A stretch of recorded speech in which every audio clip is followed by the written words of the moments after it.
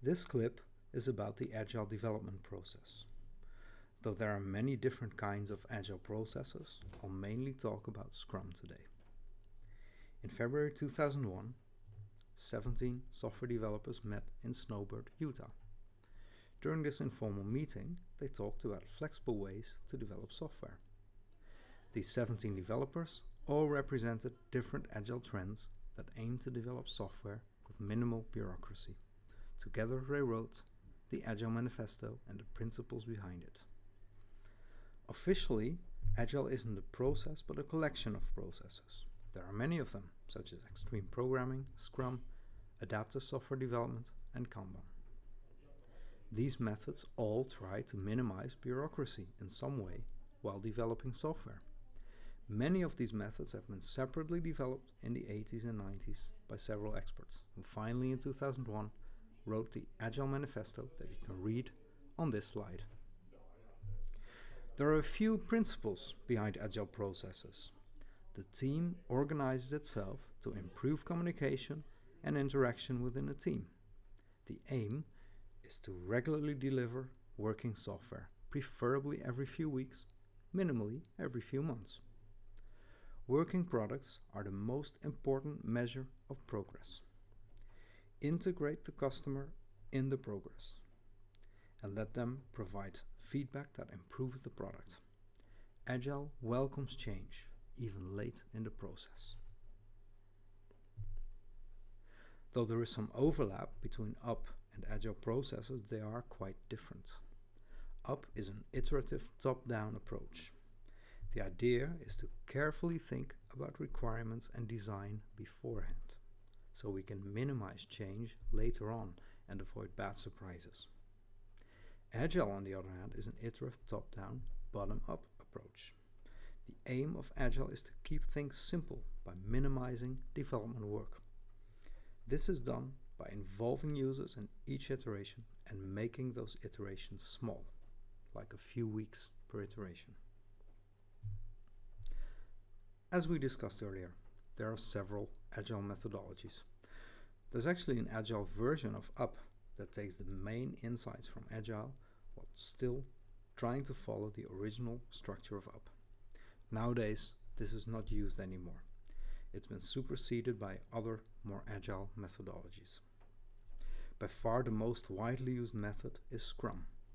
So in the remainder of this presentation, I will focus on Scrum, what the process looks like, what roles there are, and what the outcomes are. First, here's a diagram explaining the whole Scrum process.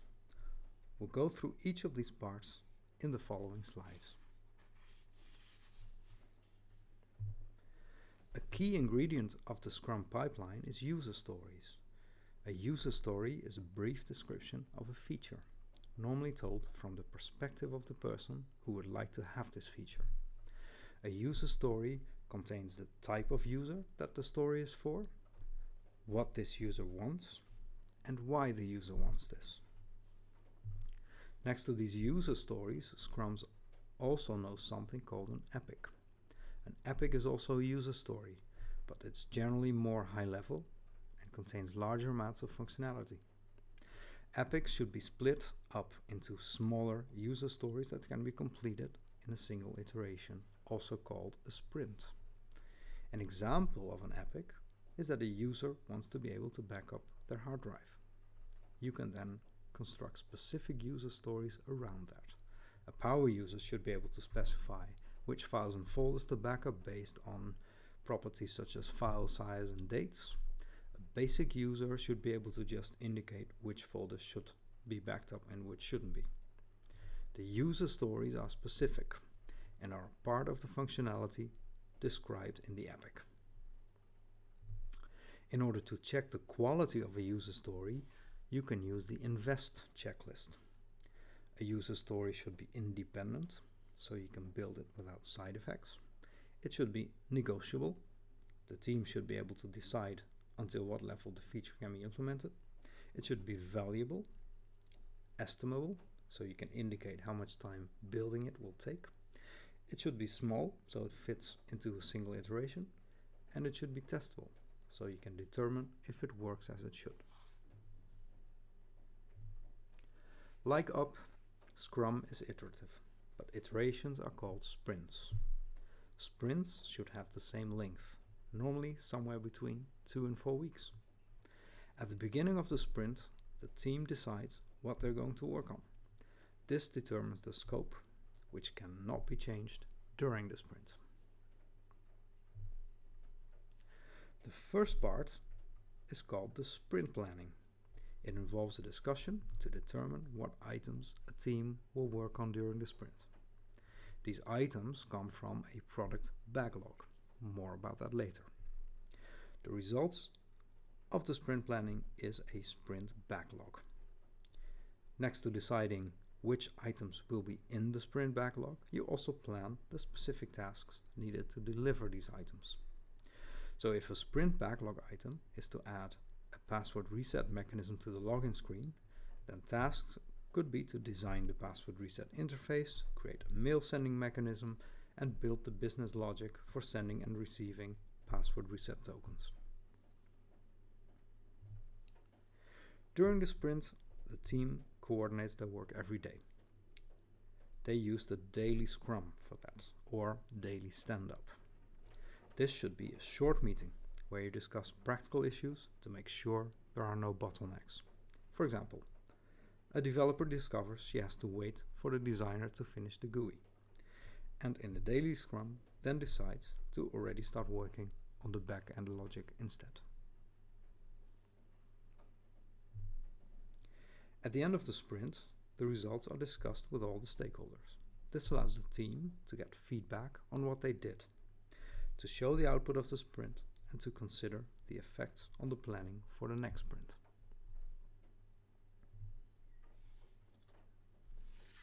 There's also a sprint retrospective. The sprint review is mainly focused on the outcome of the sprint. What did we build, and what is it that the customer wanted? The retrospective deals with the process. Did we follow the Agile process correctly? Are there team members who can improve the way they work during the sprint? How can we work and communicate better overall? The retrospective should introduce at least one action to include in the next sprint, to ensure the team always focuses on improvement and fine-tuning the process. Just like up, Scrum also delivers artifacts. One of them is the product backlog. The product backlog is an ordered list, normally in order of importance, of all the possible changes that could be made to the software. These items are options, not commitments.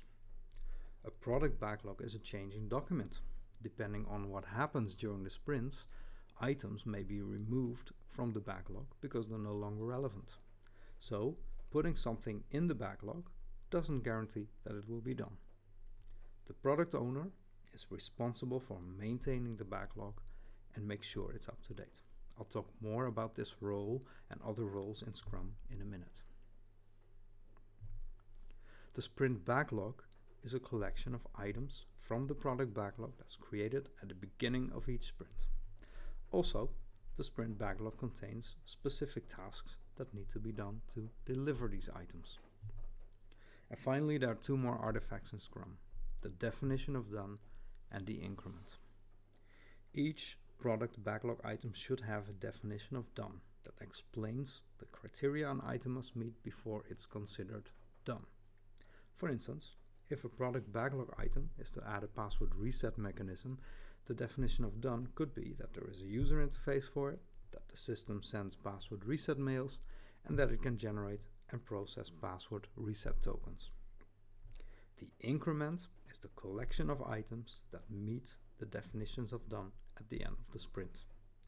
The increment may be released at that point, or the product owner can decide to further build upon it in the next sprint. Here's an overview of a few different but important roles in Scrum. I'll go into each of them in more detail now. First, we have the product owner. The main task of the product owner is to manage the product backlog. The product owner uses the product backlog to give the development team direction in where the software product is headed. There's also the Scrum Master. This person is responsible for making sure the development process stays agile. For example, if one of the developers proposes that daily scrums could be skipped so the team has more time to work on the code, then the Scrum Master should decide whether this is a good idea. Hint, probably not. The Scrum Master does not have authority about the product direction, but has more of a coaching role. And finally, there's the development team. These are the people that actually perform the tasks identified in the sprint backlogs. The development team itself decides how to divide the tasks. There are many supporting software tools for Scrum. There are tools such as Atlassian's Jira that directly couple the Scrum processes to development activities. You can also go for something more open, such as Trello, to track tasks, backlogs, and more. So we've now seen several different development processes. One thing is clear, software development is hard. Although an agile process is by far the most popular choice at this time, there are many varieties that you can use. There is no clear winner. Each has their advantages and disadvantages. From my personal experience, the most important aspect is to not be afraid to experiment. If you begin a new project, Scrum is a great starting point. Read about the alternatives and try to incorporate aspects of them in your process to see what works and what doesn't. In the end, it's not about the process. It's about making sure that you deliver results.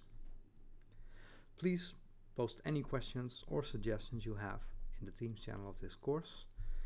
Also, if you find other interesting articles or discussions online about Agile, feel free to post a link in the Teams channel. Thanks for watching and catch you in the next one.